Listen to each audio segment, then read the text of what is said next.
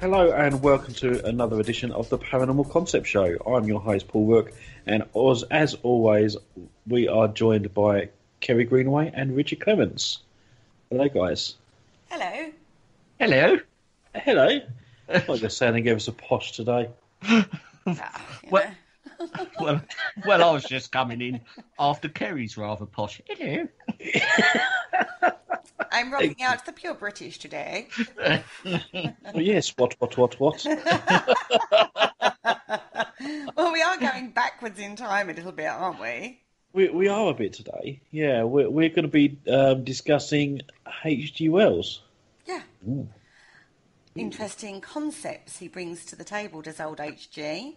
Yep, he sure does. Especially with obviously his writing, not his blog, not blogs, books. Well, I'm sure he would have been a blogger back in the day. I'm not sure he would have. Yeah. Well, definitely. I think he's more likely to write books than blogs. But Paul has written a blog on H.G. Wells, everybody, before we go any further. Because this is one of your favourite authors, isn't it? He is, yeah. And, when I was looking into him and stuff, I actually found out that he was, he was born and raised in my neck of the woods. Yeah. In Bromley. So he's quite a ruffian then. Yeah, exactly. I know all the places he would have hung out, and I probably did exactly the same, followed in his footsteps, Without even realising it. Exactly, yeah. Now, Maybe that's why I sort of found him so fascinating, and especially the books that you've written as well. Yeah, because he is an author that's like ahead of his time, really. I mean, he was born in 1866, but what the concepts he brought to the table were way ahead of his time in regards to content, weren't they? Yeah, well, Richard knows more about those. Well, yeah, I certainly feel sort of like any author, he was affected by the times he lived in, but he had a very unique way of sort of putting his thoughts down. But he sort of chose the science fiction route, which, quite frankly, in this genre wasn't even called science fiction back then. It was sort of romance fantasy and fiction, and it seemed to be classed as. But sort of like in retrospect now, you look back on H.G. Wells's work, and it is actually sort of he has earned the title of being the father of science fiction. Well, with concepts like War of the Worlds on the table, The Invisible Man, we've got the Time Machine on the table, and those are the ones we're really going to be concentrating on today, because those are very, very relevant in today's situations as much as anything else. And they bring so many interesting concepts to the table. So this is going to be not so much a biography of H.G. Wells, but more a discussion on the concepts it brings up, right? Yeah. Oh, yeah. Mm-hmm. Certainly. I'm looking forward to getting into this one. There should be some interesting conversations going on. And I know it's your favourite subject, Kerry. Well, Snowfest. Anyway, let's go for the big one, the War of the Worlds. It's well known. It's been adapted for TV, screen, film, musicals, stage theatre, just about everywhere that you can imagine, even a radio show at one point, which, was supposed to have caused a bit of a stir at the time. But actually, when we looked into it, it was the media that made it a stir, not so much actual real people. A few people had a few phone calls, but that was about it. But the media made that out to be more than it really was, which kind of is, that in itself is quite relevant right now, right? Yeah.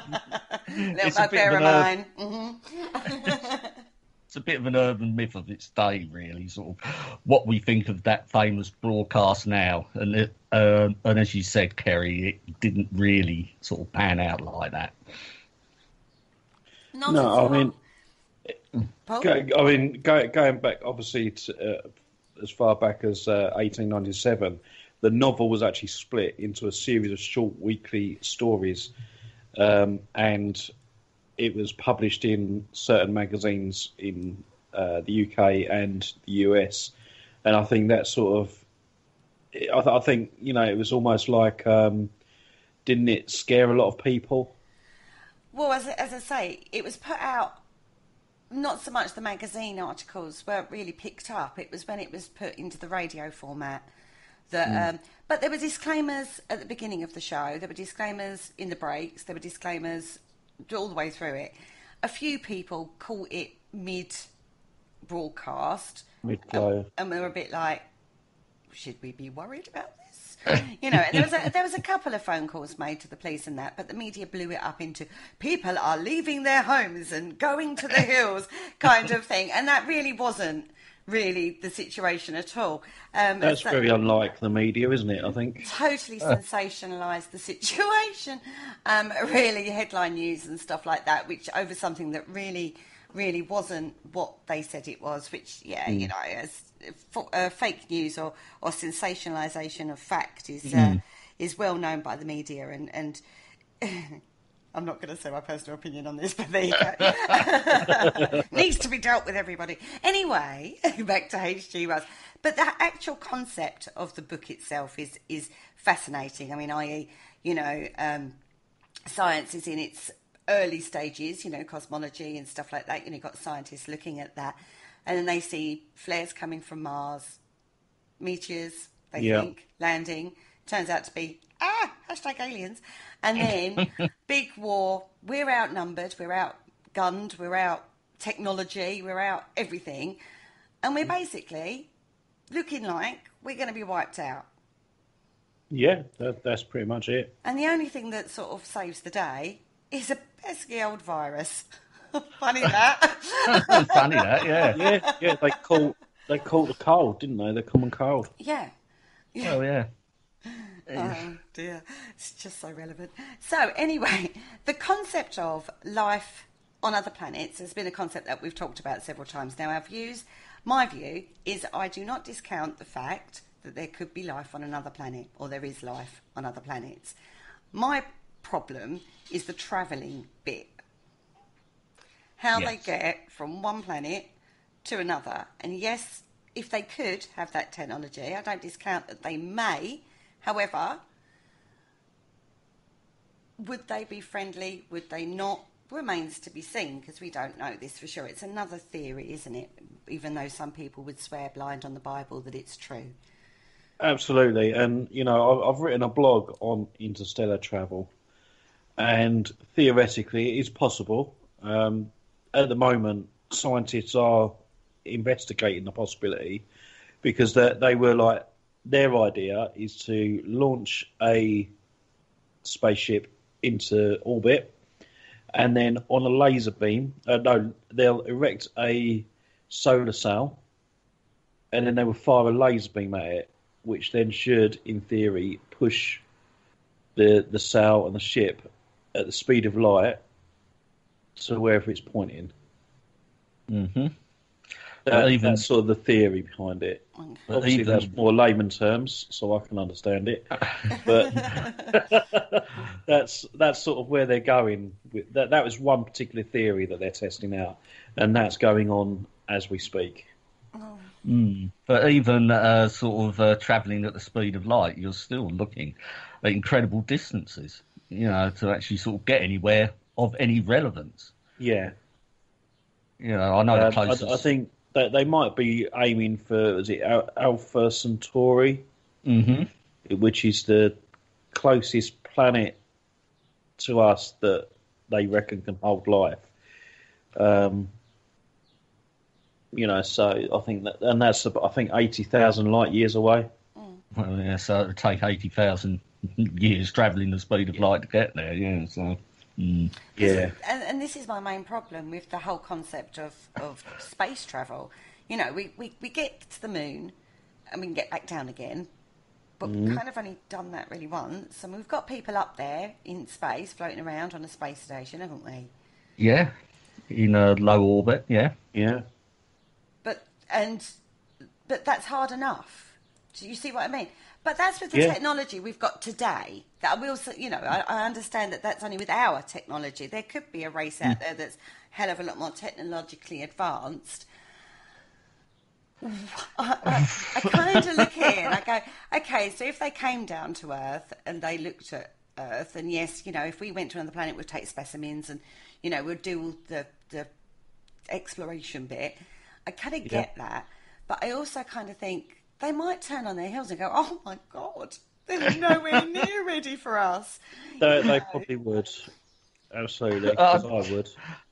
Yeah, I'd be like, do you know what? Dealing with them is too stressful. You can't please anybody, I mean, I just think, oh my Lord, what would they think if they came in peace? This is, of course, if they came to like conquer us, like it does in the book, then they're not really going to care. They're going to go, great, argue with each other. That makes our job 10 times easier, Precisely. But what do we think of that? Do you think then, are the human race ready for disclosure if governing bodies on this earth now know for a fact that aliens are able to do this space travel and come to Earth? Do we think the human race is ready for full disclosure? As a whole, I would say no. But there are pockets of people that are ready. But they've got, it's got to grow to like a whole worldwide thing. Personally, I don't think we'll ever be ready. So there's got to be a point where they turn around and say, well, it's the minority that are not ready. We're just going to have to do it. Well, yeah, I think me personally, it would not sort of faze me in the slightest, and if an announcement's made. We've had big announcements in the past, perhaps nothing of bigger consequence as sort of life, the proof of life. But, us humans are quite sort of versatile, and we can take knocks and sort of stuff like that, and we are sort of like confronted with news and stuff, and generally we do seem to accept it. There may be a little bit of rufflings at the start, but generally as a species, I think we're quite accepting of the situations which are placed before us. I absolutely disagree with that. Well, here we go. I don't think the human race would be ready for that at all. I don't think they can cope with normal human problems, let alone, alien problems. I suppose it would depend on intention, though, wouldn't it? The intent of said alien. If they came down all love and light and we're going to help you, and here's this technology and here's that technology, and I just think there would still be suspicion, even if they were like completely benign and lovely and helpful and whatnot. I still think that there would be suspicion. And I actually think the way the media, and I'm not just talking about newspapers here. I'm talking about the propaganda in regards to books, like War of the Worlds, like there's plenty of other series where, aliens are naughty, they're bad, they're going to kill us, and oh my God, and run for the hills kind of aliens. You know what I mean? And even in more modern adaptations of this theme of humans interacting with other life, like Star Trek, for example, where they come across good and bad, and some we work with, some we work war with, and stuff like that. I even think even on that level, there's that level of, it would depend on the intent, but even the intent would be suspicious to us because that is inherent in humans. Yeah, because we often talk about that for them to actually visit us, they would have to have really advanced technology. And if alien technology advances the same way as human technology has advanced, let's face it, our technology advances through war. I mean, our sort of everything we take for granted these days, like we're speaking over Skype now, and stuff like that, these sat-navs and stuff like that, these technologies were originally developed for warfare, and they sort of filter down to us. So going on that premise, I would suggest that an alien race with the advanced technology, and they would have reached that advanced stage through being pretty much like us, sort of like a warring sort of race.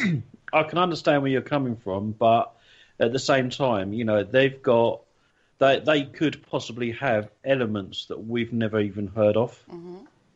So, it could also be more of a scientific advancement for the good of their kind. because they've got they might have different environmental issues than we do. Mm-hmm. You know, the chemical compounds and stuff might be different. Yeah. The elements could be different. They, I think, isn't it something like on Earth we've only got like 1% of gold in the planet. Mm-hmm. They might have the other 99%. We don't know, but it's just still a possibility. So that their whole system would be different to ours. So their technology is more advanced because of that. Could it? But so they might not have gone through the same processes we did. No, that's a fair point, isn't it? That is a good point. We don't know, but I think when you talk about an alien life, sort of like, and even the way we're talking about it, we still find it very difficult to sort of break out of our frame of reference of what life is and how Well, that's it, because we've only got this stuff. We've only got this reference to make. Yeah. We have to compare it to ours. But thinking about it, and logically, if you sort of like think about an alien race and civilization, to be quite honest, I don't know what their intentions are or anything. I mean, let's face it, we don't know. But we don't even know at this point if it's even possible for alien life forms to be out there. No, we don't. I would say the probability of chances there is, if if we're able, if we have gone through that evolutionary, can't even say it, that word, that evolutionary process. Thank you very much, filling me in there. If we've gone through that, there's nothing to say that other planets haven't gone through the same thing. Just because we haven't got any in our own system, our own little solar system, doesn't mean that other solar systems haven't had that same processing.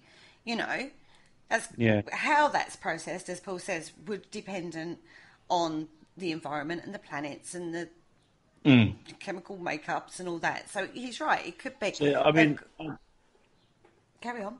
I'm quite obviously. I mean, you guys know that I do like Star Trek and Doctor Who and things like that, and it does make you think outside the box when it comes to other life forms and other civilizations. I mean, Star Trek, for example, they do stories on like a life form that isn't exactly the same as ours.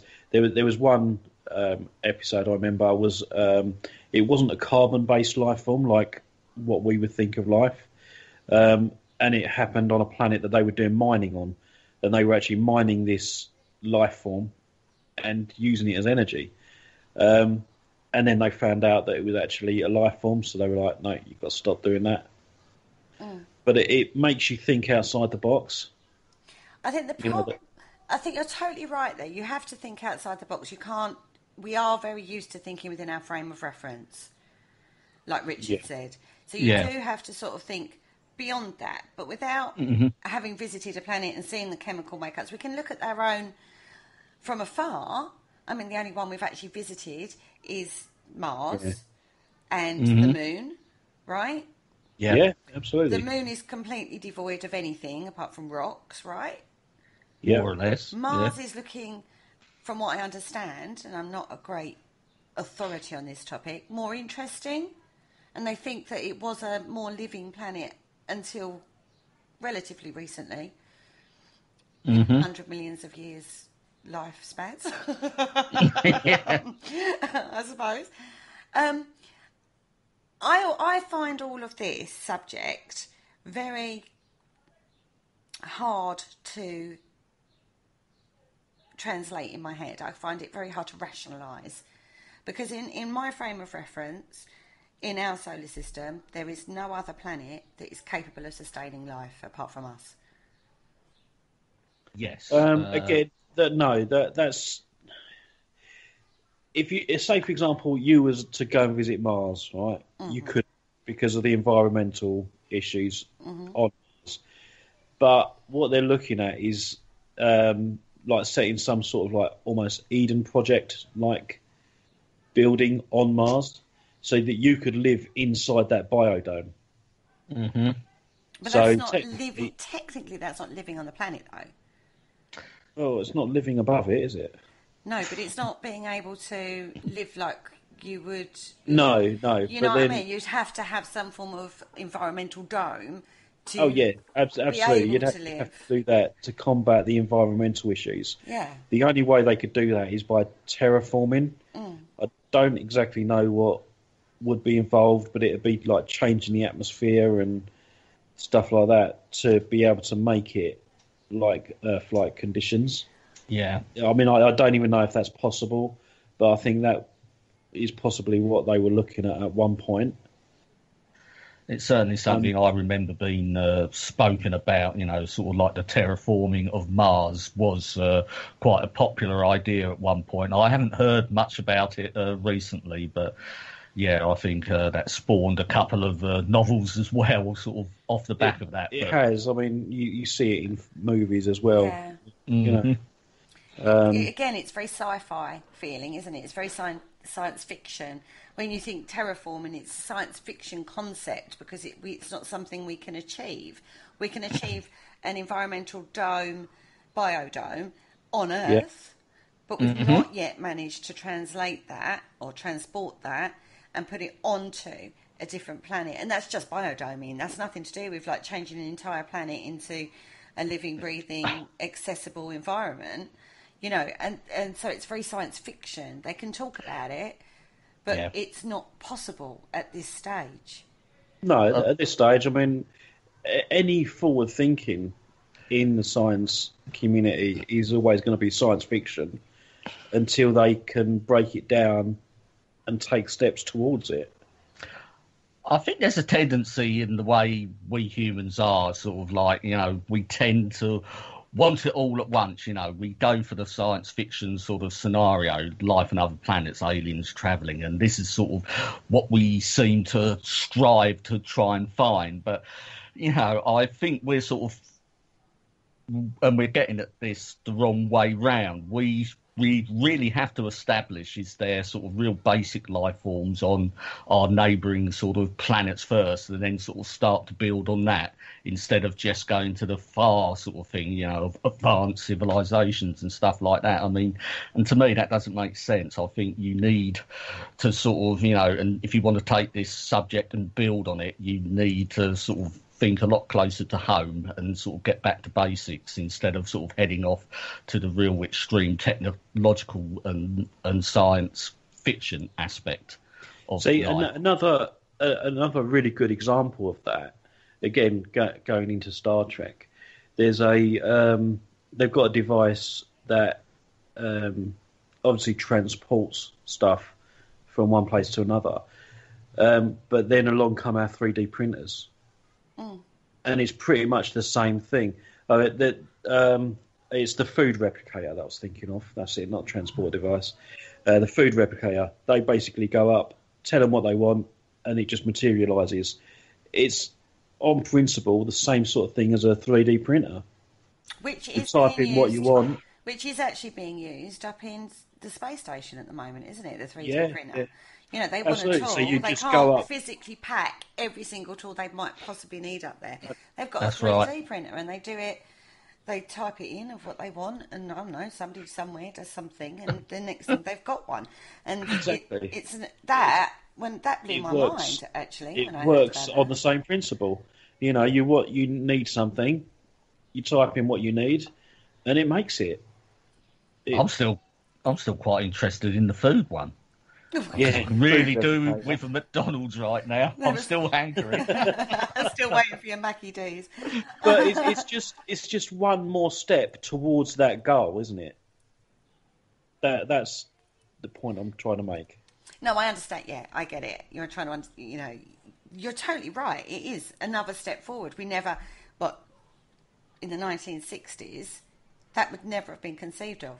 No. When they were landing on the moon, what they went up with, when you look now, funnily enough, we was talking about this yesterday, and when you look at some films that are even, I don't know, 10, 15 years old, and you look at the technology, like computers that they were using and stuff like that, and you look at them and you think, that's so old. Yeah. Stuff really dates quickly now. I was watching an old episode of the X-Files and the size of the mobile phones made me chuckle. Yeah, Yeah. it's just things like that. And it's not all that far back, as you say, Kerry, 10, 15 years ago. Technology now really does move apace. So quickly sometimes that, when you work in IT, it's hard to keep up with because it's moving so fast. Yeah. And that's the stuff we know about. That's just the stuff that's, like Paul said, is filtered down, or you said is filtered down to us little layman people down here. From God knows what they've got technologically advanced behind the scenes. Well, I mean, the internet, for example, that was well in use well before it became public. The American government used it, didn't they, to keep in contact with all their military bases. I thought that was just wireless, not wireless. No, it was the internet. It was invented well before. We're talking like 70s. Wow. Mm.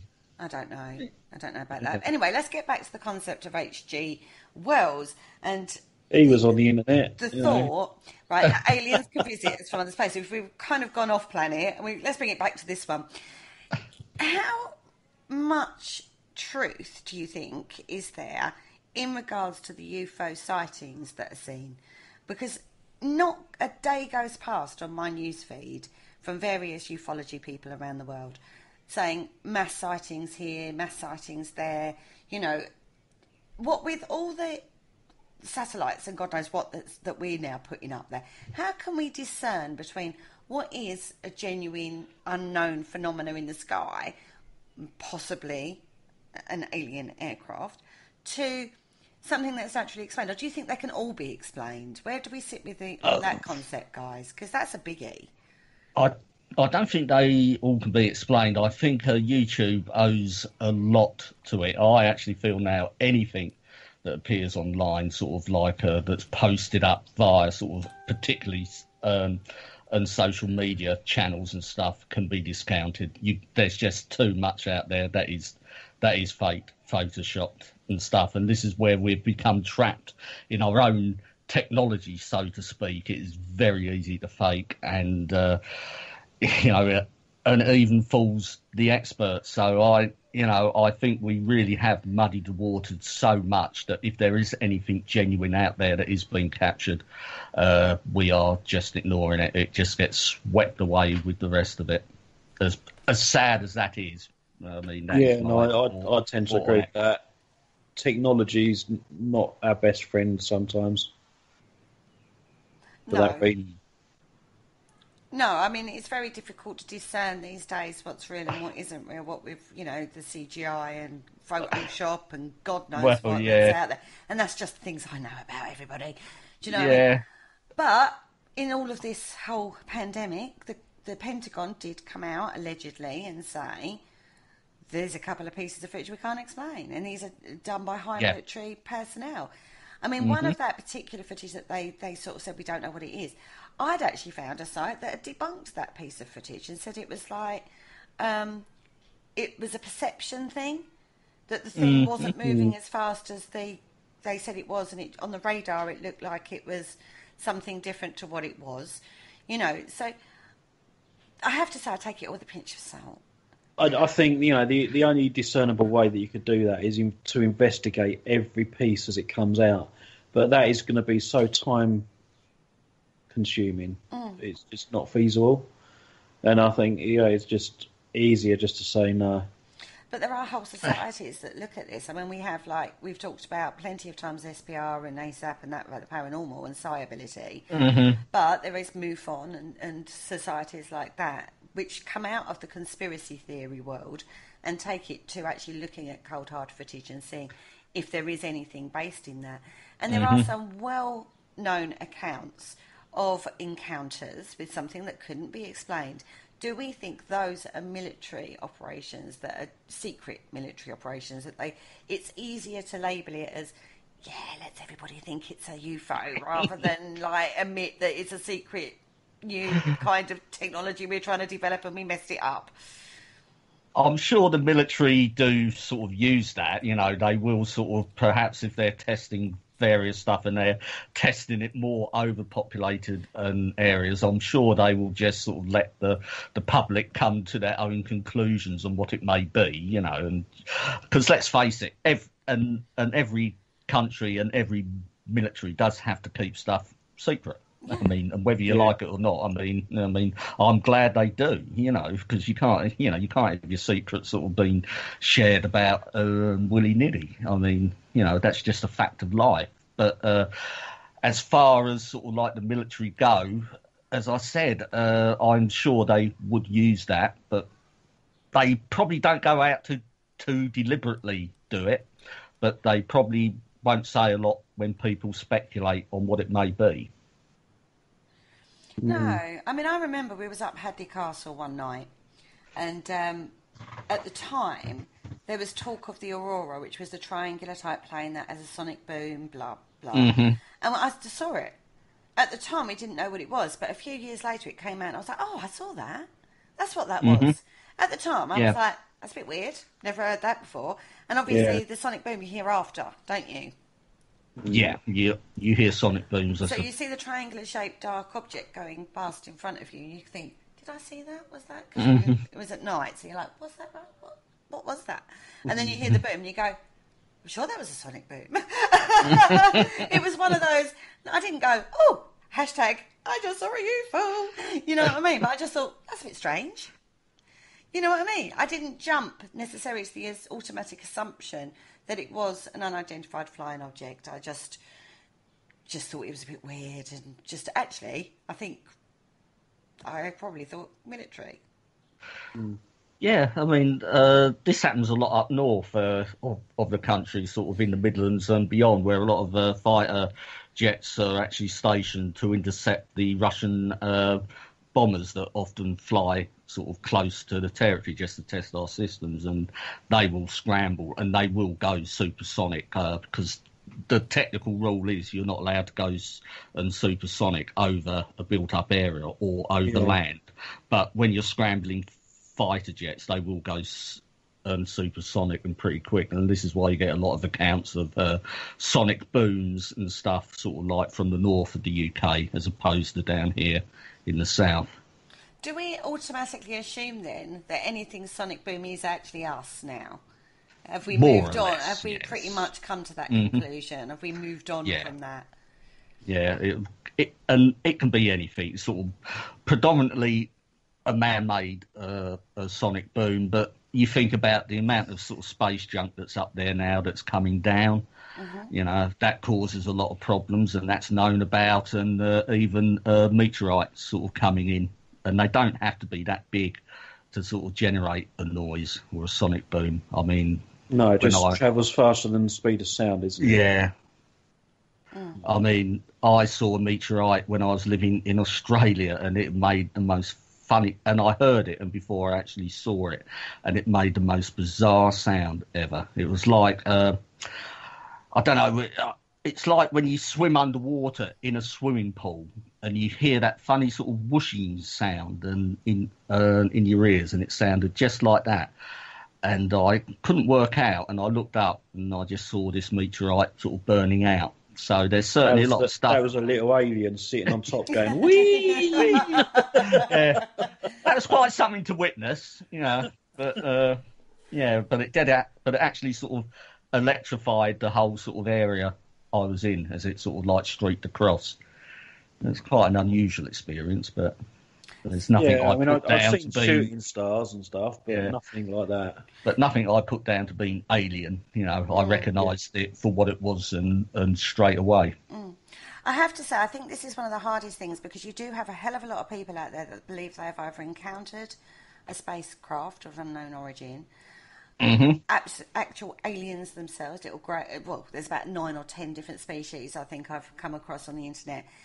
You've had abductee accounts time and time again, alien implants, down to the Men in Black. There are well documented encounters with something that would not be classed as human. I mean, I've spoken to a few people over the years, and it's one of the hardest things I get my head around, because I've never, again, we talk about frame of reference, don't we? Yeah. I've never experienced anything like that. I've never had like missing time without alcohol involved. I've never had a strange aircraft where I could go, oh my God, that was super weird. I've never had an encounter with anything organic that was out of my frame of reference. Is it because it's out of your frame of reference? It might be something explainable, but because you've never come across it before, it becomes alien. Does that make sense? I do think people jump to that conclusion because it's so media driven. You know, if you see something in the sky that you can't explain, rather than going, oh, that could be military or that could be something completely innocent, you would jump to that conclusion that it's alien because, you know, a lot of people, when they talk about UFOs, that's the first thing they think of. True. I think Kerry might have a point, though, sort of out of frame of reference. Again, sort of going back to, I sort of like and alluded to it earlier, when I lived in Australia. And when I arrived in Australia, you know, I had a very northern hemisphere sort of outlook on life, and I thought I knew what I was looking at. But believe you me, once I was in Australia and started living there for a couple of years and coming across sort of, you know, these weird things that were actually living in my garage, like blue-tongued lizards and stuff. And when you actually first see them for the first time, they do shock you. I mean, I saw this lizard that had a big fat body, little legs come crawling out from underneath a pile of newspapers in my garage with a bright blue tongue. You never seen me move so fast. And I went to work and I said, oh, and are they poisonous? Is it this? Is it that? And they were saying, oh, you daft pom. And it's only a blue tongue. They're harmless. So I can actually see, if you do actually see something you generally have not seen before, you can sort of jump to quite wild conclusions. I mean, couple that when we talked about how adrenaline affects your emotional responses. Mm-hmm. If you saw something that outside your frame of reference, your adrenaline kicks in, your emotional response becomes conflicted and compromised, and then your brain starts putting things together and maybe coming up with 500 when it's actually something quite normal. I don't know. Having said that, could you then really mistake a grey alien? If you saw a grey alien, which people have said, people have actually referenced, and, you know, when they say I've seen an alien, they draw it, and they come up with the same thing time and time and time again. Can we now discount that? I don't know. Particularly with the grey aliens, those seem, of all the alien sort of species that are purported to have been reported and throughout the years, the grey alien does seem to be the one that has actually sort of stuck, and it is quite continuous, because before the greys came along, there did seem to be an evolution of the alien species from like the 1950s. They were sort of like these blobby sort of things, and then into the 60s they became more sort of Nordic and stuff. And a lot of people sort of tend to believe that this is more driven by popular culture than anything else. But then I think the first depiction of a grey was when Whitley Strieber first released his book, Communion, was it? And it had a picture of a grey on front. And since then, that came out in the late 80s, I believe. And since then, it really does seem to have galvanised what an image of an alien is. And they have not seemed to have developed from that, which I find quite interesting. See, I mean, with again, with the alien greys in particular, going into like the programs like the X-Files, they seem to link alien abductions with military operations. Mm-hmm. So, you know, is it not feasible that it is actually a military operation to experiment on humans, and they're just dressing up like these to make the conspiracy theorist people go a little bit more mad over it? I've heard the theory that it's like a neoprene suit. So going on what you're saying, Paul, if they were testing out a form of suit because of the way that maybe they're testing a new aircraft, and the aircraft needs you to have some form of protection, and they develop this neoprene suit, for example. I'm just throwing ideas out there, everybody, I don't know. And then they've landed, got out to do whatever it is that they need to do, maybe test the environment, the local environment, to see the effect of this new airship or spacecraft or whatever you want to class it as. Purely human, totally human. And then some walker or, hunter or whoever comes across it and goes, oh my God, aliens. And it's not, you know what I mean? It could be the military operation type thing that Paul's referencing. Possibly. Yeah, but then, people, when they report these sightings, it's normally like the aliens are peering through my window, or they're standing in my bedroom, or do you know what I mean? Things like that. Or they're actually on an operating table of some kind and they look up and they see these alien greys. Mm-hmm. That tends to be the more reports that I've noticed. Mm-hmm. So that sort of wouldn't really account for what you were saying. But there is a definite evolution in regards to psychology regarding the old hag syndrome. From, depending on belief system, references, when you get sleep paralysis and you see a horrible old hag, witch, demon entity, alien. Yeah. There is that. And that is linked, and you can see an evolution of that through, depending on the belief systems and society and cultural influences. So I think you have to be very careful in regards to what is so deep fear, driven by media and propaganda in our society and culture in regards to alien invasion, going back from H.G. Wells' War of the Worlds to becoming a cultural deep-set fear, and then that psychologically comes out, possibly. Yeah. So some of this could be down to that rather than an actual encounter. And going back to what you said, Kerry, sort of like using a War of the Worlds as an example, I mean, that was sort of out for a novel for a relatively long time. But it really did sort of capture the imagination of everything when it finally went to film, when sort of Hollywood got its hands on it with that, and with their version, and ever since. So, because you look at the actual original novel of War of the Worlds, it's nothing like the depictions that they sort of tend to show on screen now. I've seen most of the adaptations, and they've basically just used the name of the novel as the title of the film, and that's about it, really. Yeah. Yeah. Oh, yeah. I mean, artistic license and all that, but it doesn't change. It doesn't change the fact that. I mean, if you think of the Jeff Wayne version, we've talked about this before, the Jeff Wayne version, I know that has had a huge influence on my negative response to anything ufology. It scared the bejesus out of me when that got released. My dad played it endlessly. It was a massive, massive thing when it first got released. It hasn't lost its popularity to date. But that he played it and it scared me. And I was probably about 8 or 9 at the time. I remember it very, very clearly. And now, whenever we go down this route of talking of UFOs, aliens, this kind of thing, I hold my hands up. I do not like this topic. It scares me.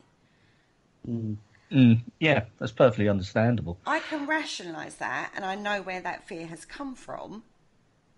But it doesn't change the fact that if they come up on TV and said, "Oh, meet Bob, friendly alien, just pop down to say hello," I probably would start packing my stuff and heading for the hills.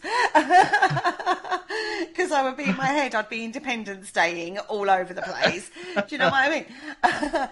I can't deny that's probably how I would react, because I have this fear that we wouldn't be able to control any circumstance if they wanted to be negative towards us as a race, that we're outmastered or outmatched on every level, basically. Yeah. And I do not trust humans to be able to keep it peaceful. Yeah, that's a fair enough point, and I can probably sort of see a lot of people sort of like our generation, probably would feel the same way.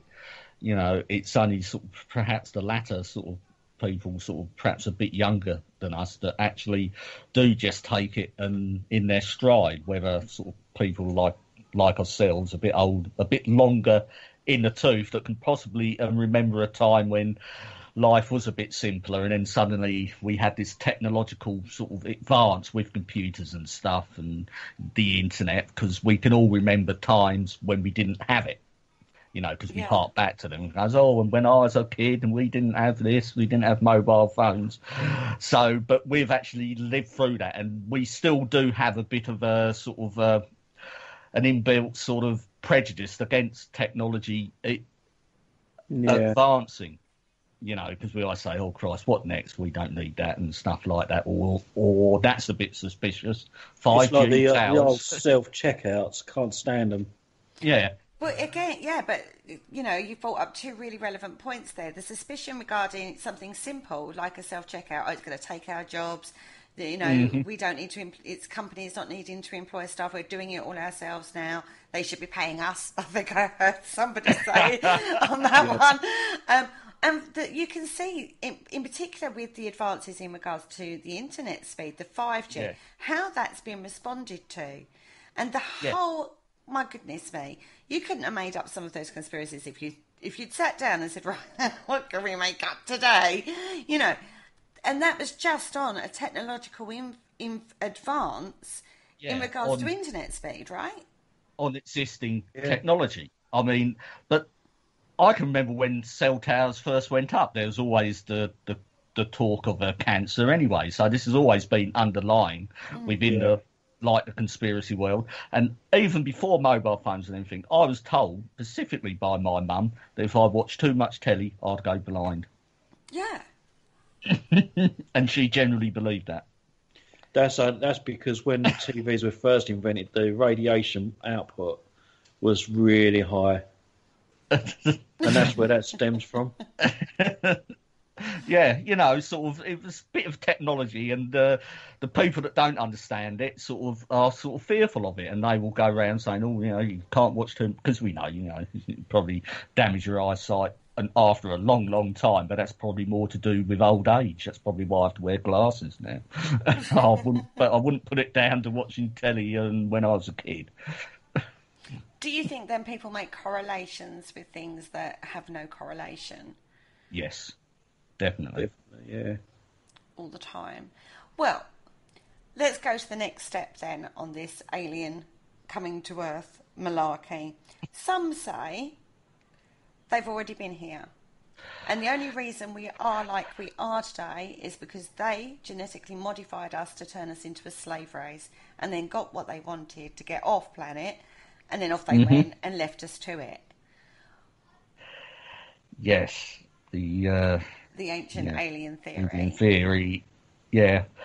Again, this theory has sort of it's developed itself. I mean, it's a relatively new idea, sort of. And you can see since the 1960s when this idea was first sort of like and suggested by people like Eric von Daniken and Zachariah Stitchin. You know, it's sort of taken legs on itself, so it's evolved from there. And I've certainly heard of the, we were used as mining race for the Anunnaki to basically just to extract gold from the planet or something like that. Which might be why we've only got 1% left in the entire planet. They took it all. Yeah. God damn them. They took it all. Possibly. Who knows? But that seems... I mean, now it seems to have got quite ridiculous. I mean, I used to enjoy a good dose of Ancient Aliens when it was first released. You know, it brought up some interesting sort of stuff, but you watch it now and everything that has happened and throughout history, you know, even relatively modern history, is all down to Ancient Alien and technology. And I think that is quite insulting to us as a race. Okay, Paul, what's your theory on that one? Yeah, I can understand to a point the ancient aliens, but I don't know. I'm not convinced. I think a lot of it is being fed by, obviously, social media bringing more to our attention. But Yeah. things like the helicopter on the hieroglyphs, Oh, yeah. Yeah. you know, that sort of that one comes up time and time again. And you know, looking into it, we found that it is quite common that they used to over time sort of write over some of the old Yeah. glyphs. So putting two sort of motifs over each other, and that's sort of what it come out as. And a lot of people believe it's a helicopter, when in actual fact it's just two different hieroglyphs. One was from like Ramesses II, and I can't remember who the other one was. So it was Isis Yeah. or something, wasn't it? Yeah, I can't remember, but it was two different eras clashing, and that was the outcome. It was quite common at the time when one pharaoh passed, or if future pharaohs sort of had a bit of a gripe or didn't like something, they would go to their monuments and just overwrite them again. Yeah, literally, and just overcarve them. And this is it's quite clearly, and this is what it is. Yeah, it's a very good example of it. It is a really good example. And it does only appear in one place. I would just like to point that out as well. but It's still, the way it's bandied about. Everyone seems to think it's here, there, and everywhere. Exactly, and it's not. It's only actually in one particular. yeah, and again, that's down to media driven. Or is it people not researching them for themselves properly? They read one thing or hear one thing or watch one theory show and come up with, and believe that without looking further. Because the information is out there. I'm not going to, the information on that, well, I found that relatively quickly. I mean, then we talk about translation, don't we? How difficult is it to find a piece of papyrus or a carved tablet or a hieroglyph or something like that, and then actually work out what it meant? Right? So you've got a translation issue as well. So what somebody's translated, and I believe this happened with Stitching, didn't it? He translated a particular passage which lent the weight to the entire theory, but then other people have come along, retranslated that, and said, well, actually, it doesn't mean that. That's not what was said. Yeah. And one hieroglyph doesn't mean one word. I think that's the other thing. People kind of think it's one thing. It's a whole phrase. Yeah, that's right. I think, a prime example of something like that we've come across quite recently when we looked into the Green Children of Woolpit. I actually questioned the term green, because that is applied to someone that's quite innocent and naive. Yeah, you can call that them they're green around the gills. Yeah, call them greenhorns. So is that something that it was lost in translation, and they weren't actually green children? They were just a bit innocent and lost.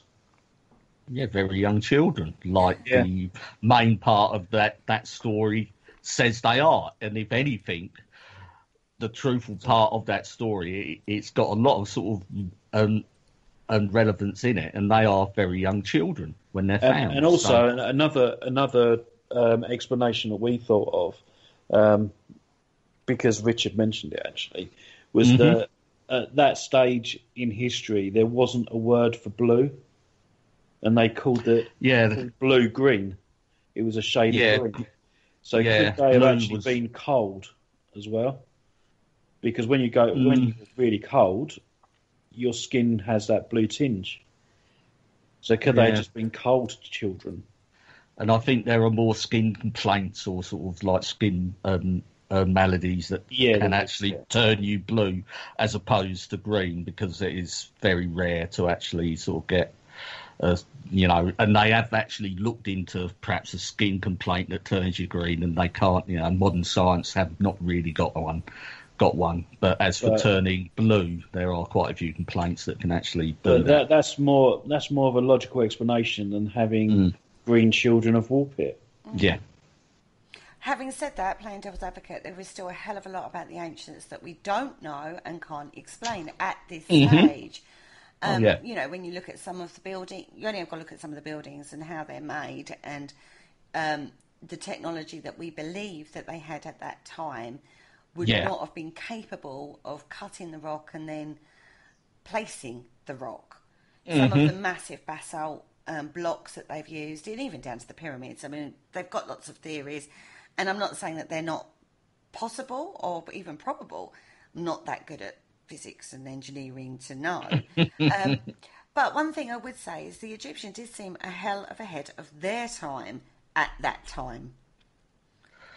Well, yeah, I mean, there's still wild theories going about around what the actual pyramids were used for.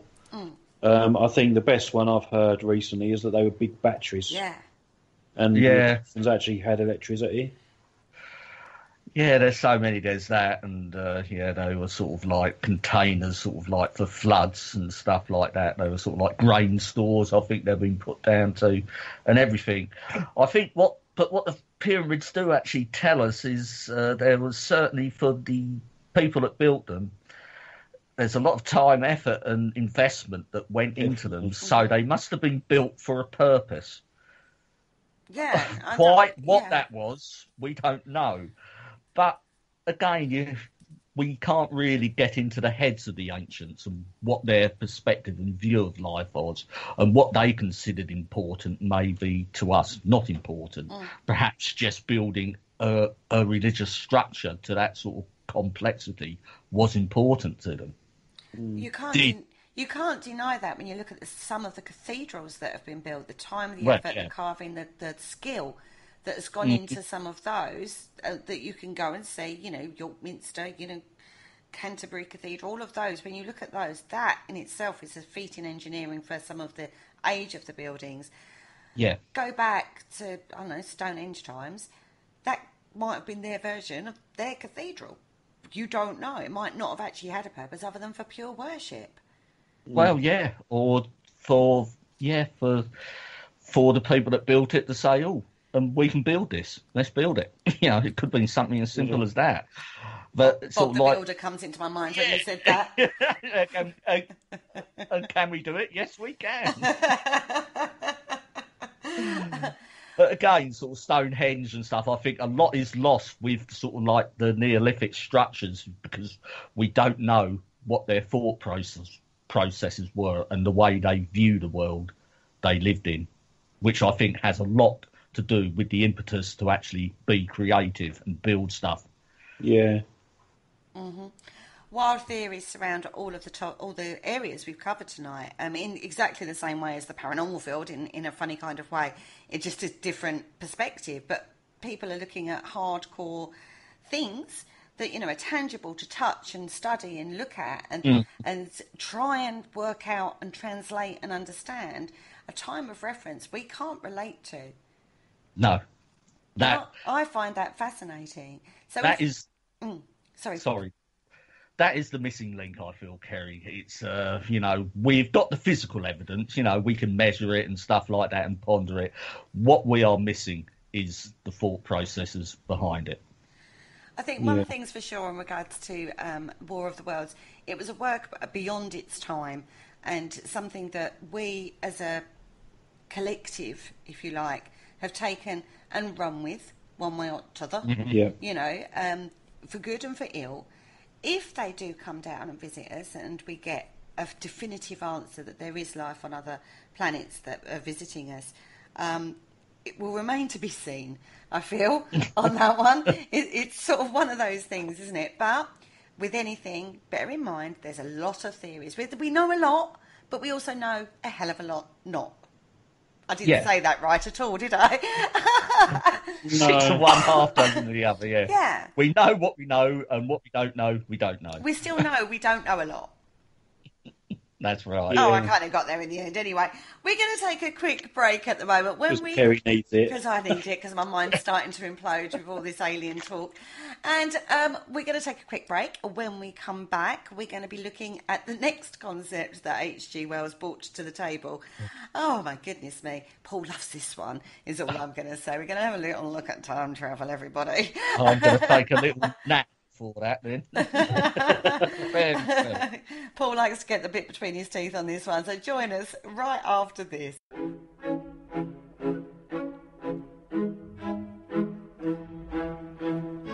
Hello, Harry Price here. If there's nothing me and my friends enjoy more here on the other side, it is to sit back and relax and listen to the Paranormal Concept Show, right here on the PAUK Radio Network. Broadcasting a plethora of interesting and informative content for all your paranormal needs. Find them across social media to keep up to date with forthcoming shows and all their other adventures. Hello, is there anybody there? And welcome back to the Paranormal Concept Show, exclusive to the Paranormal UK Radio Network. Today, before the break, you heard us talking about the concepts regarding War of the Worlds, a H.G. Wells novel, and we're going into another of his novels now. We're going to have a look at the time machine and the concepts and theories that surround that particular topic. Boys, the time machine. Yeah, brilliant book. Brilliant story. I haven't actually read the book. I've seen the several sort of adaptations through film and television, but I haven't actually read the book, unlike War of the Worlds. So this is all a bit new to me. Paul, do you want to give us a quick synopsis of what this one is all about? Okay, basically, a guy invents a time machine out of all the bits and pieces that you had at home, because that's what you did then. And like Kerry, she has a whisk and a can of beans. Yep. Oh, right. Yeah, absolutely. But that's a different story. And basically, he has, whilst visiting a certain time period, he has a bit of an accident and he knocks himself unconscious. And he set the time machine. He sort of fell against the buttons and stuff, and he was transported billions and billions of years into the future, where the human race has been turned into two different races, if you like. One was called the Morlocks. I believe they were the ones that lived underground, and there was a race of people that lived above ground, and they just had this big war between them. And that's pretty much the story. I don't want to try and spoil it too much, but that's sort of the general gist of it. Oh, so no cheeky spoilers with you then? No. Okay. Right, that's the basics of it. You get a machine, little time machine, and you can travel to any point in our Earth history. Yes. Correct? Correct. Firstly, would you do it? I'd travel back. At the risk of changing history? Well, that's the age-old conundrum, isn't it? That's what they say, be very wary of. You know, I mean, travelling forward in time. I mean, would I do it? Something I haven't really thought about for a long time. Probably not. I'll probably be quite apprehensive, to be quite honest. See, by travelling forward in time, you're removing yourself from the timeline from that point onwards. So whatever point in time you're visiting in the future is a future without you in it. So it would be a false future, really, potentially. Would you go back? Yeah. Paul's already said he'd go back. Would you go back, Richard? I would like to go back just simply for my interest in history and stuff. Yes, I would, you know, and given that opportunity, yes, I would. It would have to come back with a few caveats, you know. Would I be safe, you know, sort of, and stuff like that. But I'd much rather prefer to have a device like a television where I could observe. I perhaps would not want to go back physically. So, okay, if you go back, let's talk about going back first before we go forwards. Any point in history, you had your little time machine, you could go to any point in history, where would you go back to? Sorry for the ice cream van in the background, everybody, by the way. It's going to get louder. It's getting closer. And can I have a 99, please, Kerry? 2 flakes. So going back, where would you go to? What point in history would you go back to? I wouldn't go back too far, because quite simply, I think if I went back sort of beyond the 18th century, you know, I think you would have a lot of problems understanding a lot of stuff going on, even just people talking to you and stuff, and you would stick out like a sore thumb. So I'd be more tempted to go back to, say, somewhere relatively sort of comfortable and close, sort of the mid-1800s. No further back than the Napoleonic Wars, I would say. Right, Paul? Yeah, assuming obviously there were no complications like that, I would like to visit the time where the Roman Empire occupied the UK. Roman Britain. Roman Britain. That would be really interesting. Going back to see what Stonehenge was actually used for would be a good one. Because then I could come back and go, well, actually, this is exactly what it was. This is what they thought when they built it. And here's the blueprints. Prove it. You know, and solve age-old mysteries like that. That'd be quite good. But I don't know. I mean, I think I'd probably be an observer. You'd have to be. For instance. Oh, absolutely, yeah. Because there's the cause and effect issue, isn't there? Yeah. If you go back and I mean, people have talked about going back and killing Hitler before he comes to power, right? That's always a favourite everyone talks about, isn't it? If you did achieve that, in regards to, you did manage to kill Hitler before he come to power, like, you know, that changes everything going forward. It does. So therefore, it creates a paradox because because when you went back to your normal time would be different.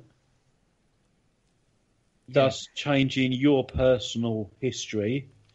So therefore you wouldn't be, because you wouldn't not have the history of Hitler, you wouldn't then know to go back to kill him.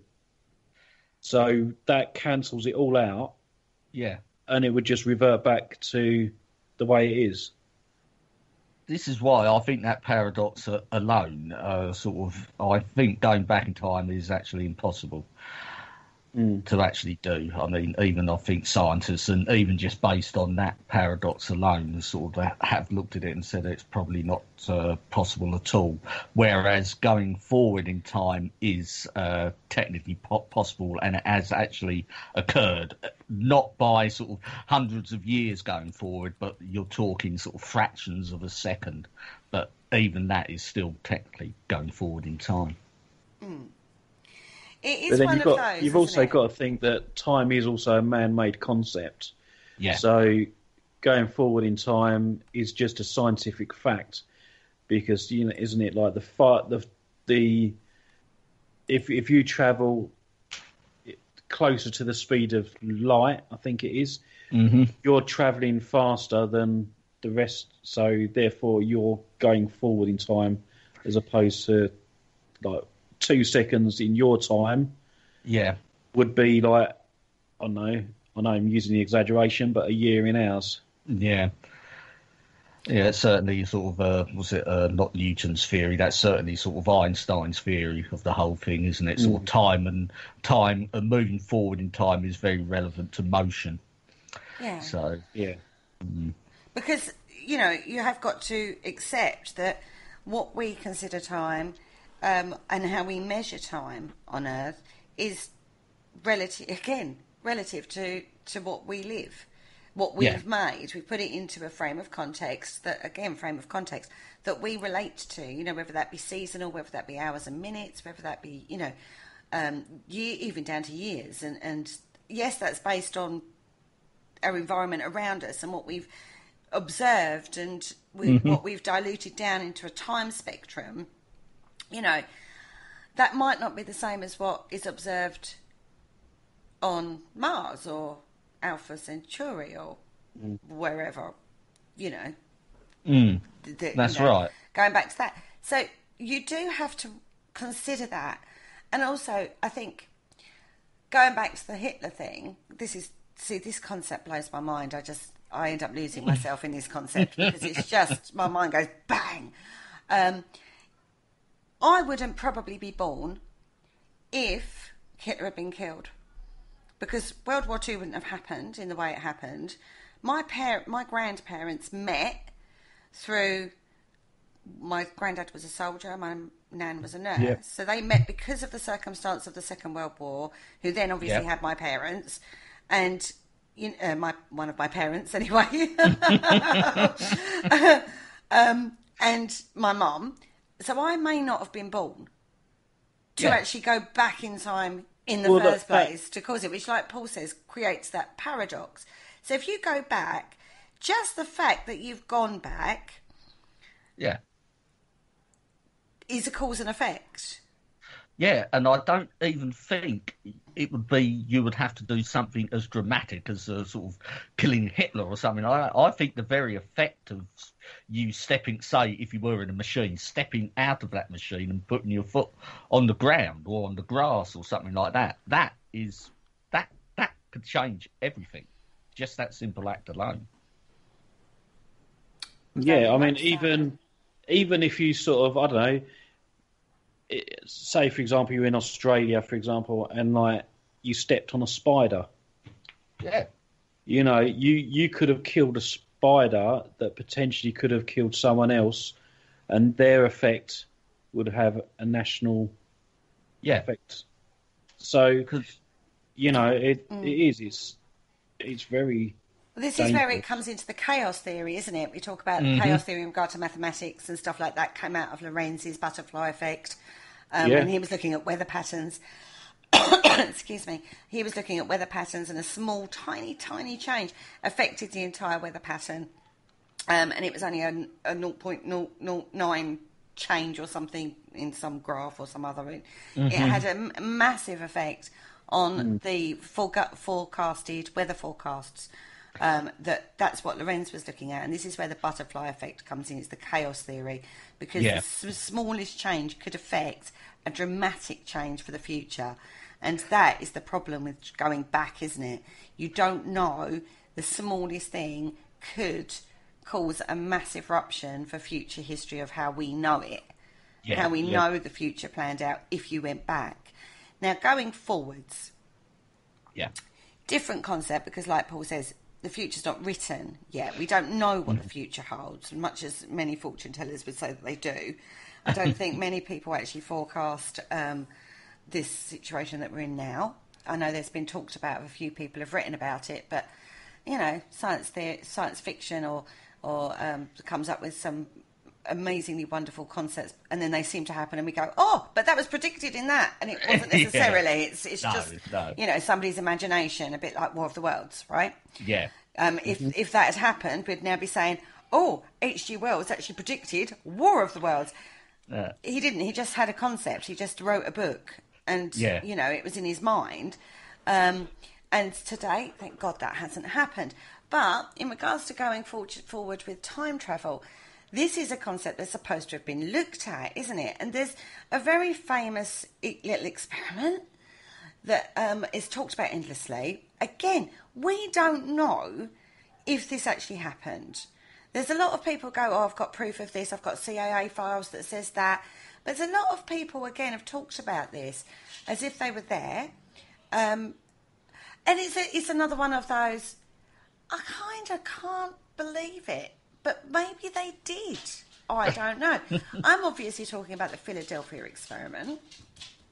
Yeah. Ah, yes. I kind of knew this from a film. Mm-hmm.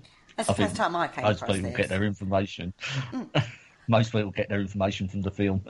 Yeah. Absolutely. And I kind of looked into this a bit more and thought, oh, hang on a minute. This is allegedly true. And I use the word allegedly because a lot of people dismiss this as a complete hoax. But stories have been circulating for years and years. And as I say, there's a lot of people that say they've got proof of this and whatnot. And actually, if you look at the technology that's said to have been used, we know that some of that technology had been already developed to a point by Tesla and theories by Einstein. You know, so is it a case then of people taking theories from great minds, absolutely fantastically great advanced minds, in engineering, and then putting them on something that's redacted to a whole different level of redaction and coming to a completely incorrect conclusion? Or did they actually try it, do you think? What, the Philadelphia experiment? I don't think it actually took place. I think even the original sort of proponent of the theory actually admitted he sort of hoaxed it. It was not all quite what it seemed, and the timeline of the boat as well, from when it was built to when this alleged experiment actually took place. I mean, the boat had only just been built, and it was being refitted it was being fitted out in New York Harbour. They launch ships, and when they launch a ship, it is not fully built. They just basically launch the hull. That is a ship launch, and then it spent the whole of its time when it was supposed to have been in, was it Norfolk Harbour or in Virginia, where this experiment took place? It spent that time actually being fitted out for sea trials in New York. I mean, and that is actually documented. That's in naval documentation, and that alone would suggest that it didn't happen. A lot of people still believe it. Yes. I mean, but say that is the compelling sort of power of media and television and film and stuff, because it was relatively unknown till relatively recently. I believe the author Charles Berlitz actually wrote about it, and that's when it first took legs. That's when it really sort of became to the public attention. It was something that was sort of stumbled upon. And as for the Eldridge, I mean, the Eldridge actually stayed in commission right up until relatively recently. I mean, it went into the Greek Navy and sort of in the 1950s, and it was still in service up until it was scrapped in 1992. So the boat has actually still been around up until relatively recently. So no soldiers fused, half in, half out things? No, nothing like that. And the Greek Navy seemed to be quite pleased with it. It was allegedly supposed to include experiments in magnetic invisibility, which I can understand, to think the invisible coat or whatever they call it. Things like this were being experimented on, basically to shield ships against detonating magnetic mines. And this was actually used and known about by putting belts of sort of like reflective materials around the hulls of ships. I mean, we were doing this during the war, and this sort of, and if anything, this could just be a sort of an embellishment of that sort of story. Sort of, it was quite important for ships to be sort of proofed against magnetic mines, which basically act when a ship passes over it breaks the magnetic field, and the mine detonates. But they were sort of like looking into ways of preventing this from actually happening, which they were actually quite successful with. Radar invisibility, we work with that now, don't we? Yeah, stealth technology. But for a warship, again, the stuff they've done now with stealth technology for warships, you can still pick them up because it's that good now. It just comes up as a hole in the radar screen. So there's something there anyway. So you're damned if you do and damned if you don't. Damn, he hit my battleship. Stealth technology is more suited to aircraft and stuff like that for obvious reasons.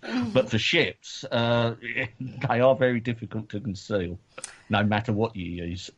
Optical invisibility, which is actually being worked on. I would say this. I've seen, not so much on a ship per se, but, fabrics. We talk about The Invisible Man. It's another H.G. Wells novel, isn't it?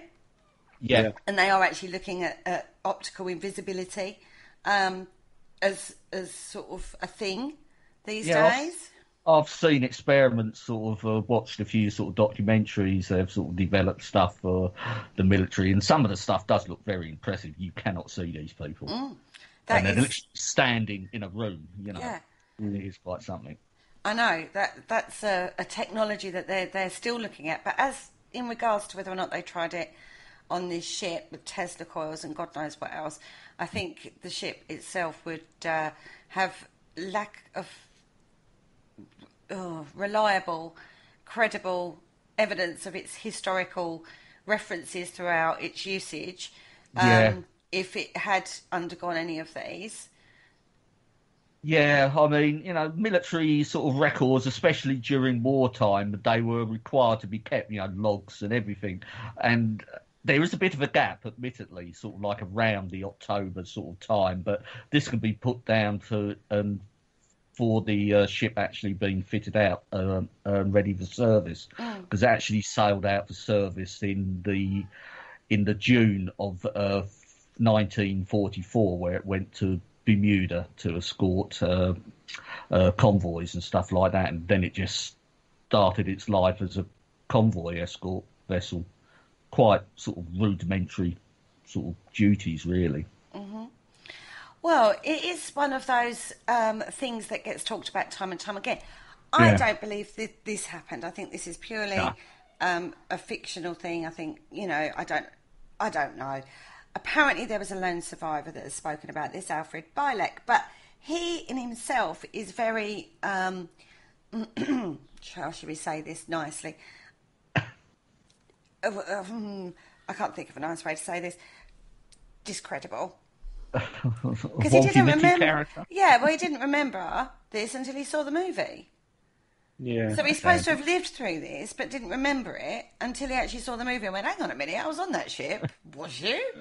You know what I mean? I just think it's just far too much for your brain to take. But these theories or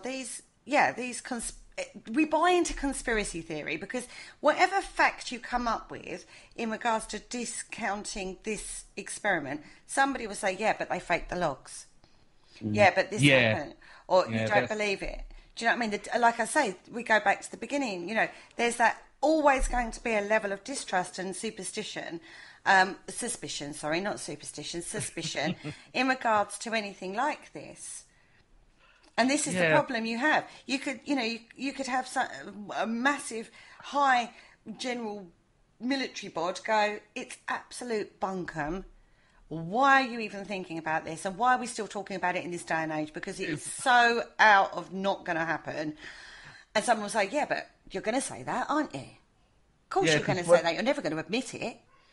Because when I knew we was going to be talking about this, I did actually sort of go off and sort of tap in the USS Eldridge like service records and stuff like that, which are all available online, and some of them are just quite run-of-the-mill, matter-of-fact military records. They list crew, everything through the different stages of the ship's life. The ship survived World War II, and so did a lot of the complement of the various crews that served on her as well. So, there would have been a lot of people around that survived the war and stuff, and nothing's really been said. It's always been put, from what I've seen in the official documents and stuff like that, it's just been put as a footnote. There is a conspiracy theory out that the USS Eldridge took part in something known as the Philadelphia experiment, blah, blah, blah. They basically just go like that. I mean, they don't pay any stock to it whatsoever.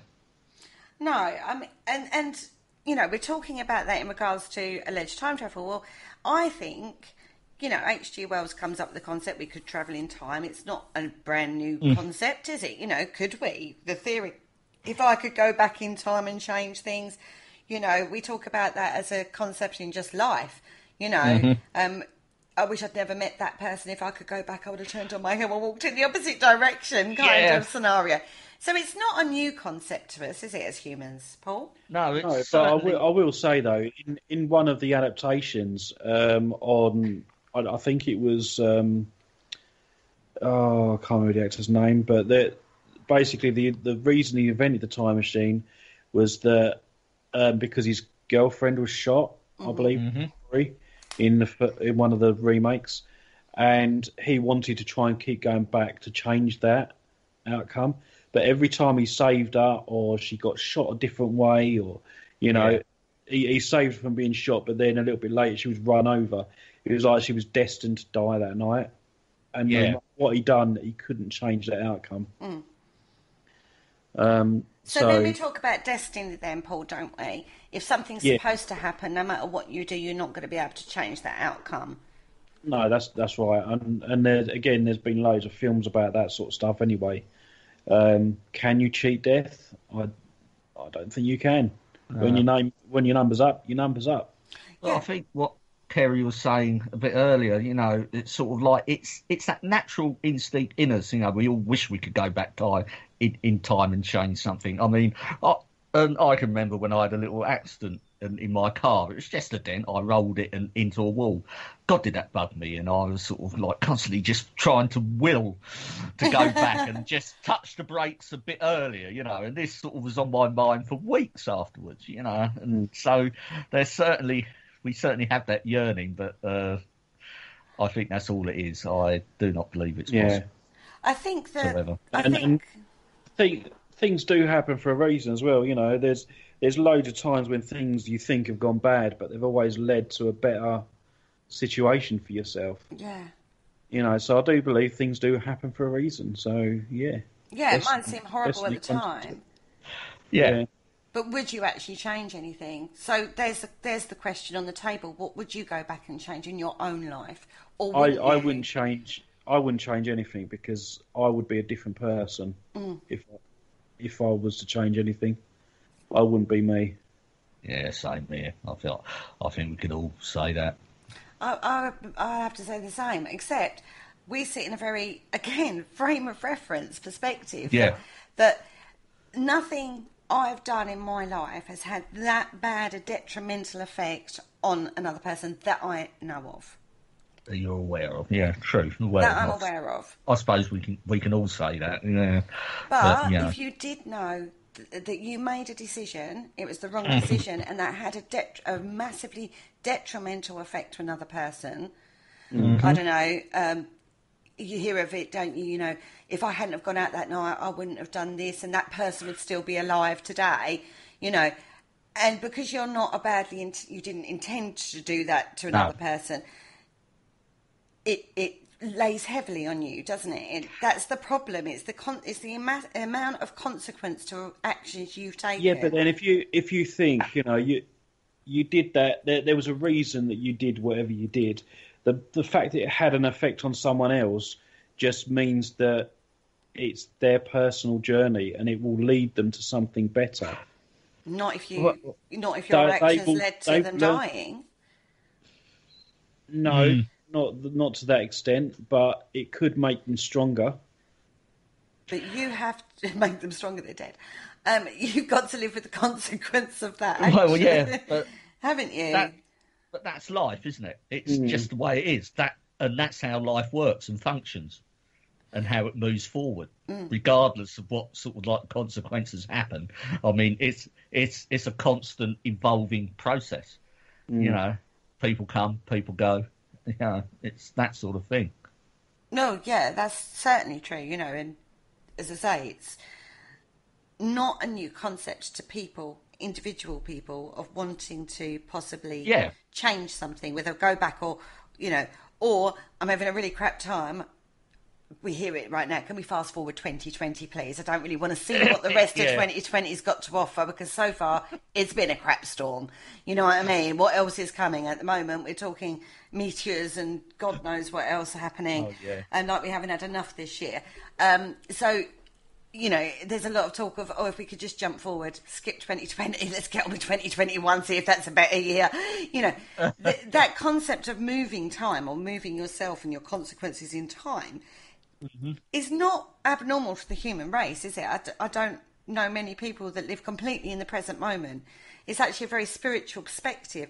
Keep yourself completely in the present and embrace that moment. That's a very spiritual perspective of staying right in that present moment. But that's very difficult. We always look past, present, future. Our perspective is past, present, future. Decisions we make are affected by what's happened in the past, which will affect the future, because your decision will affect what happens in the future. Yeah, because they are basically our personalities and stuff, and there are basically three of us. We have sort of like a parent, sort of like a normal sort of state, the current state, and the child state, which is, as you say, past, present, future.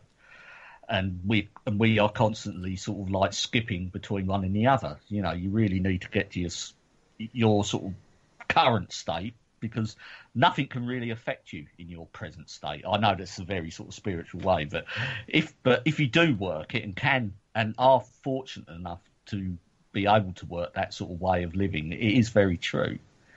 You know, you could lead a lot better, a lot more sort of peaceful, satisfying life.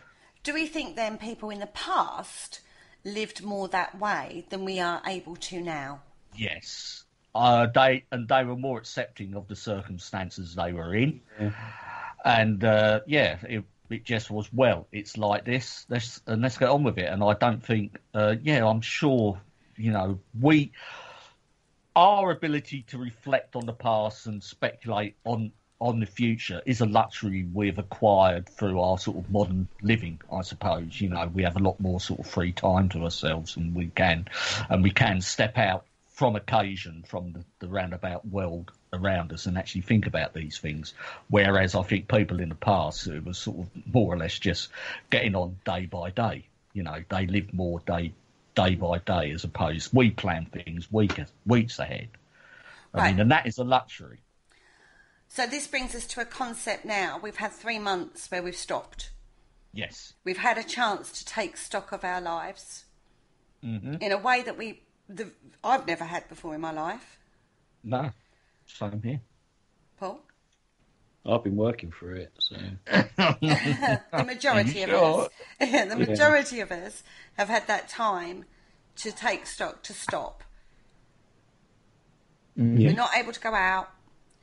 We're not filled with the day-to-day humdrum of work and routine and, you know, your day-to-day life runnings and the stresses and worries that brings within itself. We've been able to stop and take stock. Do you think then, guys, that this would change the future? Yeah, I would hope so. You know, you're dealing with people here, aren't you? This is true. that is the unknown commodity. But sort of like thinking about it, you know, there's a basic thing, and we've all said this. I mean, I have lost, and I know you, Kerry and Paul, have lost track of what day it is. Yeah. But there are thinking days about I that, literally remind myself every day what day it is. I look at my diary, even though there's nothing in my diary at the moment. Yeah. But that concept alone, but at the end of the day, you know, I sort of like look back on that when I'm struggling to think of what day it is. I think, well, is it important? You know, this is what it must have been like for our sort of Stone Age ancestors. They never knew what bloody day it was. Yeah, just rolling from day to day. It's more like the weather I'm more worried about. Is it going to be a nice day or a horrible day? It. I mean, you know, everything happens for a reason, you know, and the state of the planet at the time when all this kicked off, you know, there was a lot of stuff going on about the ozone and, you know, the planet's literally exhausted. We need to stop what we're doing. We stopped, and now scientists are saying, well, actually, it's been good for the planet. Massively. You know, so it's helped the planet. It's helped a lot of people within, like, self-reflection. Yeah. You know, so when we come out of this, whether you probably will end up being a better person for it. You know, there's going to be people out there that, you know, are going to be dubious about going back out into society. You know, so it's changed them a little bit for the worse, but, you know, they'll be better for it in the long run because, you know, they'll get back to normal and, you know, they might be a little bit more thoughtful about other people and, you know, and just stuff like that, you know. So I think it was a good thing. We did need it. I've certainly noticed something, even, you know, now we're sort of, the restrictions are sort of easing a bit. I've sort of been out a bit and more, and people are sort of, you know, you're doing this very un-English thing of speaking to someone you don't know on the street. Yeah. I mean, and how radical is that? Oh, gosh, but in the UK, it's like, you know, we're famed for queuing, but queuing in silence. You don't talk to the people either side of you.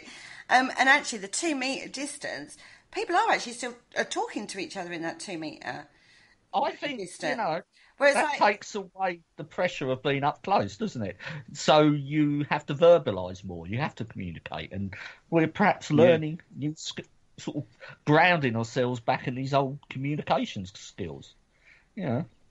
Oh, I've spoken to more people. I do find that when we have major incidents and stuff, we do revert back to that community spirit. You know, and we've seen it with like the NHS clap on a Thursday. I know we've finished it now, but every Thursday people were out there clapping the NHS, you know, and it brings that closeness. Although we're distancing, it does bring us closer together. And we see it in other, you know, when there's like bombs and things go off all over the UK. And, you know, it does bring the community together. I think also it showed gratitude. Yeah. You know, things you take for granted on a day-to-day basis, like, you know, the health service and stuff like that, the people working in the health service. You take it for granted, it's there, you use it, you know. And it was very... take it for granted. Whereas now, you get to a pandemic, they're the ones you go, thank God we've got that. You know what I mean? Thank God there's people prepared to go to work every single day through a pandemic. And that brings you to the present. You're grateful in that present moment. And again, very spiritual, a very spiritual term. It makes you, you know, we say be grateful for what you've got in the present moment. And I think, like you said on the Thursday, the clap thing, it made people be very present in that moment and be grateful and show gratitude that we are interconnected as people. You know, we can't... We are tribe people, effectively. We work as a collective, and we're reliant on each other. That's another thing that came out from the think, situation. You know, in day-to-day life, we are very distant with each other. But when it's needed, we are a group of people that will stand up together and get the job done, get what's needed. I mean, through this COVID period, the NHS has needed support. And because I'm in a position of the St John, because I was on the at-risk register, I wasn't allowed to go out and help frontline. So I joined a particular team was set up in response to COVID to help with recruitment. We recruited nearly 2,000 people to go into the hospitals to help support the NHS on behalf of St John. And, you know, just by doing that, I've been helping support in that way. You know, and it's just something that we can all do. So we all do get together. I mean, it doesn't matter whether or not someone like me doing what I did or someone just even staying at home. They're helping the NHS by staying at home and not spreading the virus. I think I saw so many in my local community, people stepping up. Helping the elderly that couldn't get out or were worried. People that were shielding, that high risk if they caught it. You know, even down to, I've probably done more for my mum and dad than I would normally because they're very independent people. And they're 100% all right normally and they get on with their life, you know. But if you had elderly neighbours, you could have checked on them. A lot of communities set up their own Facebook groups to help the elderly in their communities. You know, so we all had the right idea. We all knew what was needed. We filled that gap. We supported each other. And that's what the British are really good at. I think that's what people are. Just because we didn't see it in other countries so much, because of obviously we get UK reporting, doesn't mean it didn't happen. So I think that's a worldwide thing. I'm not saying that, but then I do, you know, we do watch the news and, okay, we're not told everything that happens in, say, for example, in an American community. Sometimes we only just see the worst. But there are groups of people out there that will help and support. Very much so. But I think that's what the British do best. I just think I go back to the beginning, and it was something very simple, and Italy was singing. Yeah, we all remember that, You know, and they were all locked down, but to keep people's spirits up and feel connected to each other. I know Italians are well known for close family connections and that community within themselves, you know, big families and stuff like that. So to help them feel that they were still connected to each other, they started singing to each other. Happened in Spain as well. I've got friends out in Spain and they were saying, oh, it's great. We go out on the balcony every night and there's a big sing-song. You know, but little things like that show how people can come together in times of adversity in the present moment.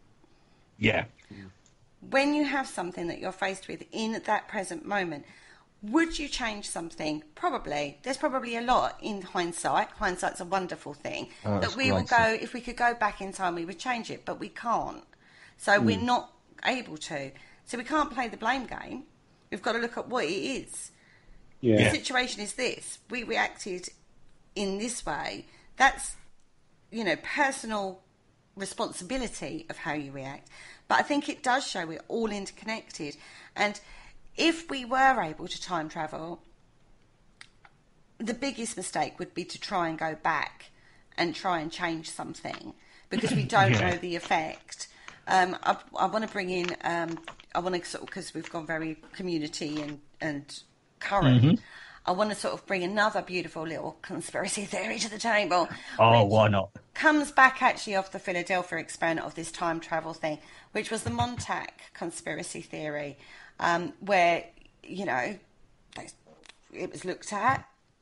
And the trouble I have with all of these conspiracy theories is it's not just we tried to do, time travel, but we had aliens involved in that too, and we had this involved in that, and then they stole children to do this. But for the purposes of the listeners that don't know what the Montauk project is, what was it? Oh, sorry.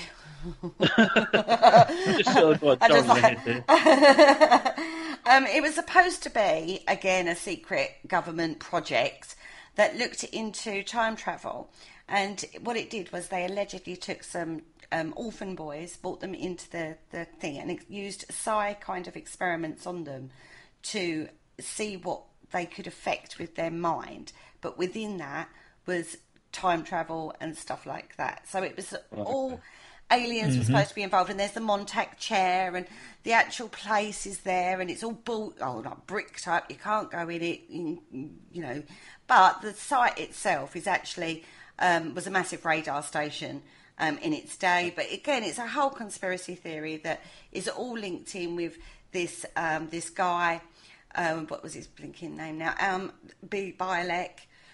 From the Philadelphia experiment. It was also supposed to be part of the Montauk project, and it all gets interlinked. And he witnessed aliens there. But it was, if you think Stranger Things, yeah. If you've seen the Netflix series Stranger Things, that's kind of where they got the idea for Stranger Things from, was the Montauk experiment, where they'd put somebody in a chair and see if they could get them to do psi experiments and what effects they could have with electrodes on the brains and stuff like that. But again, it's mind control more than time travel from the Montauk. But again, it buys into the same person. Seems to be making a bit of a career out of this, doesn't it? Who was supposed to be somebody else. He changed his name, and it all becomes very, very murky and crappy, quite frankly. And I just don't understand why people buy into this. And I don't know. I just find these far too crazy for my liking. I just think it's a lot of I said, he said, she said, but I can't prove it because it's government controlled and everything's been redacted or denied. Yeah. But then we go to the point of plausible deniability, which we know governments use. So who knows, right? I could be completely wrong thinking this, and it could be that they were doing it. I don't know. I haven't really looked too deeply into this because it doesn't seem to myself. When it comes to looking into the future, I think it's a case of it's not written yet.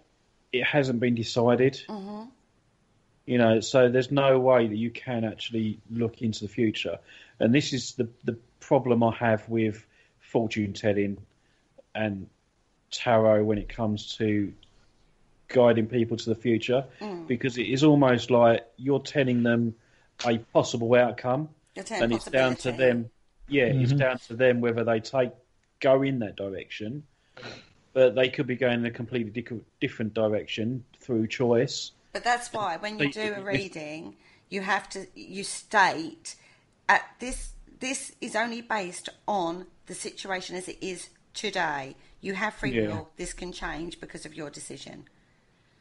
That's what your decision could change from an emotional reaction to something somebody says to you. In that case, then, that's in that possibility, then you're giving them a false reading, because that's not what's going to be happening. No, you're not, because at that point in that present moment, that is the forecast. Oh, okay.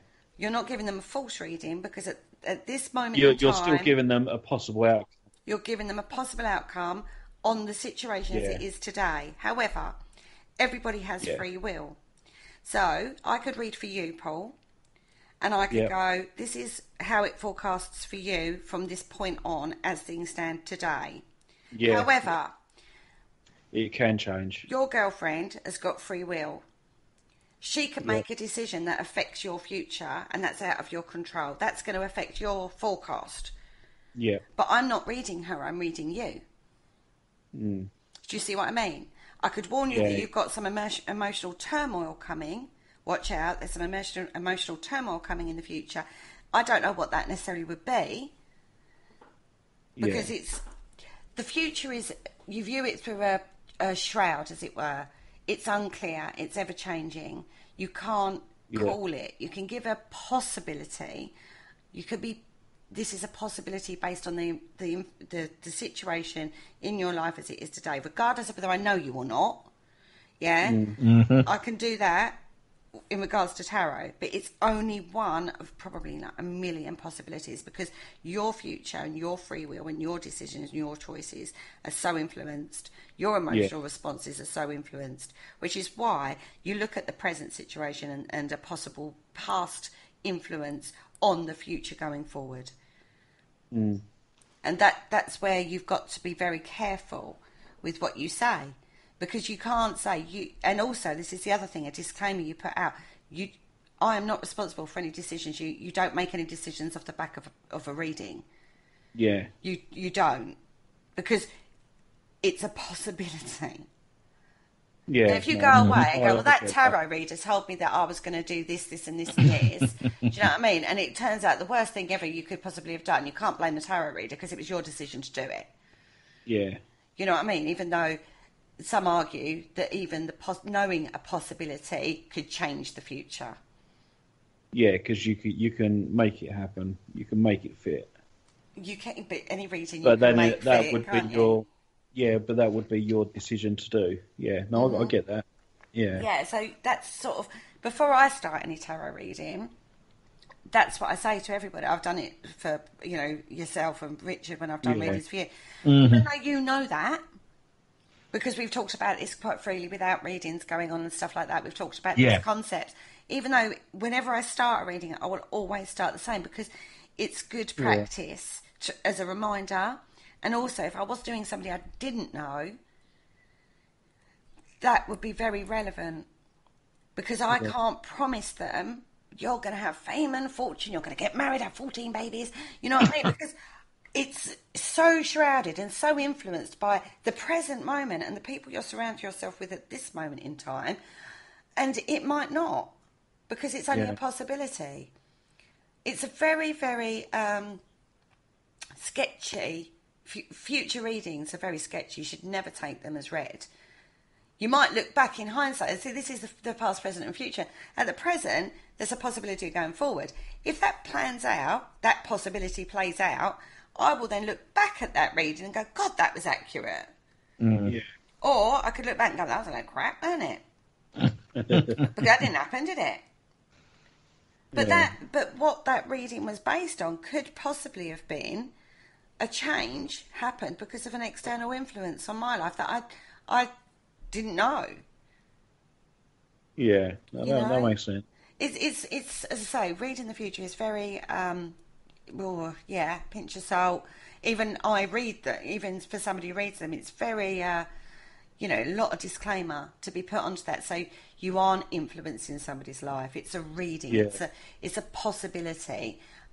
In my opinion, this is obviously everybody. And I think that's why as well it's important for mediums that do give readings to have insurance, because there is going to be one person that you say that to and they go, well, actually, I've done this to make that happen and it's your fault. Yeah. And they will take it as far as going to court over.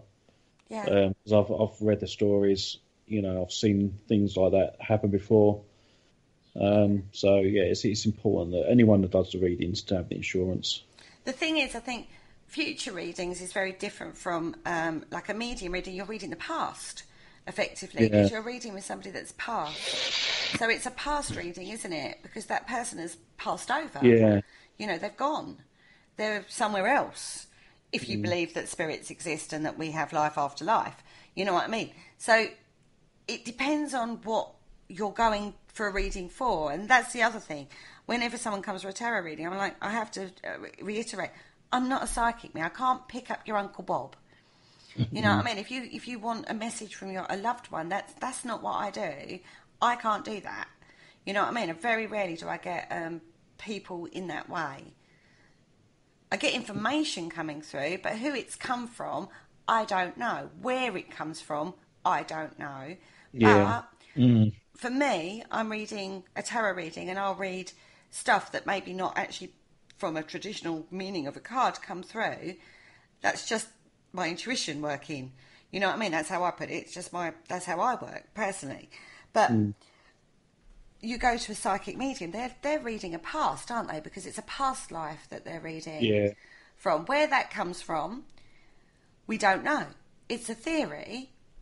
They swear blind they can do it, and I've had some phenomenal readings from people that have no clue about my past family and past life and, you know, things I've done in the past. And I've had some phenomenal... Are they mind reading me? Are they picking it up from a collective cloud? Are they... I don't know. Who knows? We don't know. It comes down to, what do you believe? What are you putting out there? Are you projecting it? I haven't got the answers to that. Yeah. Nobody's got the answers to that. You can say my belief system is we have life after life.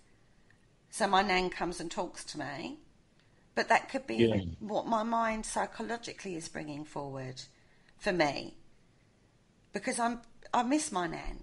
Do you know what I mean? Yeah. It's very difficult. It's a very difficult one. And it's very divisive in that respect. Because it's... You've got the people that, no, spirit don't exist. We can't prove it. That you're right. We can't. Yeah. But there's some really interesting experimentation that's been done that you can't deny. And that raises a hell of a lot of questions. Yeah. Like concepts like time travel, like concepts like if aliens came down from another planet. Again, hell of a lot of information out there, a hell of a lot of personal circumstances on that. You know, I've had an encounter with an alien entity, you know, and you sit there and for somebody who's not had that in their frame of reference goes, oh my God, that is complete beep. Do you know what I mean? But that person is expressing their personal experience to you. How they've interpreted it or how you interpret what they tell you comes down to very much belief system. Yeah. Yeah. So you can be sceptical to a point, but if someone's relating a personal experience to you, in the same way as if you're coming across a ghost hunter who says, we were there at a location one night, this happened, that's their personal experience. You can't turn around and go, you're lying, because that's their personal experience. When I do work that I do, that's my experience of having how I work. We can question it. I've got no problem questioning it and discussing it and looking at what it could be other than spirit, you know, paranormal, effectively. But ultimately, unless you experienced it for yourself, it's very easy to dismiss. Yeah. And you shouldn't dismiss without examining it and discussing it. I've researched this, you know, these conspiracy theories to a point. For me, I'm not kind of a conspiracy theorist. I can't... but it doesn't interest me, right? I hold my hands up to that. I've got no time for it, really, but I will research it to a point. And then give me something like poltergeist, and I'm a lot more well-read about that because that interests me more. That concept interests me more. But I wouldn't dismiss if somebody came to me with a conspiracy theory. I would question it, but I wouldn't dismiss it. So I've spoken to abductee experiences, and I've spoken to people like that, I would never turn around and say, oh, you're just absolutely you're bonkers. What the hell do you think you're doing? I wouldn't do that to somebody, because that's not fair, just because it's out of my frame of reference. Yeah. If you've got two abductees together in a room and they start comparing notes on their personal experience, again, it raises a lot of questions, but it shouldn't be dismissed. Yeah. And if possible, particularly with the conspiracy theory, some of the things we've talked about tonight in regards to the time travel and ancient aliens and all those concepts we've looked at tonight, you have to look at it and go, okay, that's one possible explanation. Yeah. Might seem the most crazy out of them all, the most least rational, if that makes sense, but you can't dismiss it, because we can't prove it either way. Yeah. And that's how I look at things in this field. Part of my rational brain will be dismissal, but my logical brain is also going, okay, so what could that have been then? Rather than going, oh, it's just crap, and then walking away. That doesn't solve anything. It doesn't get you the answers. That doesn't get you anywhere.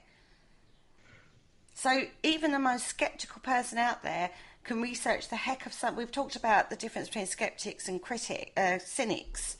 There's a very big difference. It's not a bad thing to be sceptical. No. It gives you a point of something to research. And if you can research it and then debunk it, we've got an answer. Yeah. And that's a good thing. Like the orb factor. We've got an answer on that. Pretty, in my view, my personal opinion, a pretty definitive view on that. Because it got looked at. It got looked at extensively, and they came to a complicated but logical assumption based on camera workings and the evolution. Again, you can see an evolution of orbs through camera technology developing. So there you go. We've got a body of work that we've looked at, and that's where you have to sit, with any of this.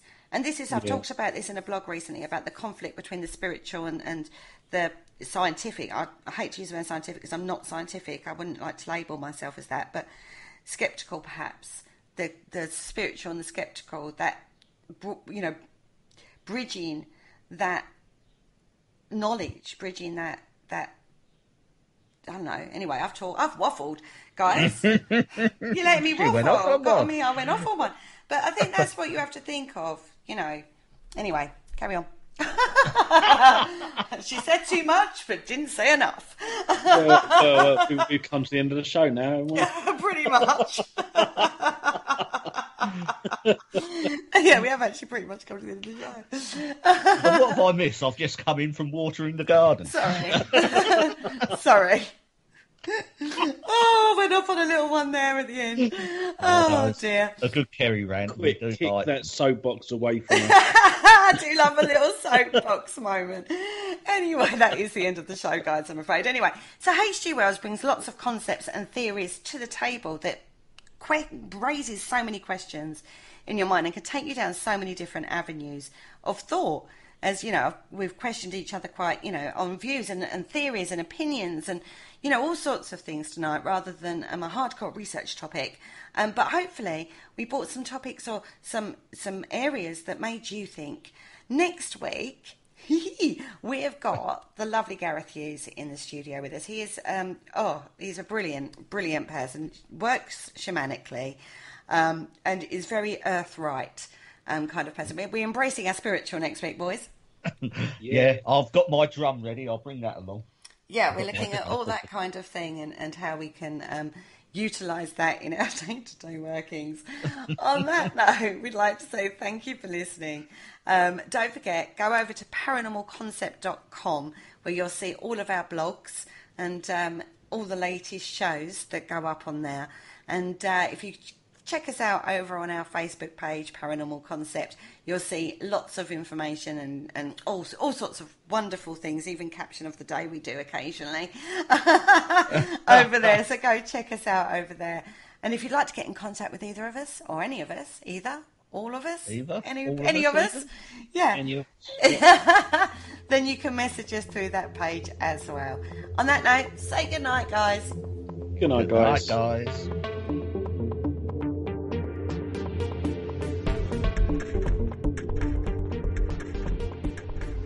No one would have believed in the last years of the 19th century that human affairs were being watched from the timeless worlds of space.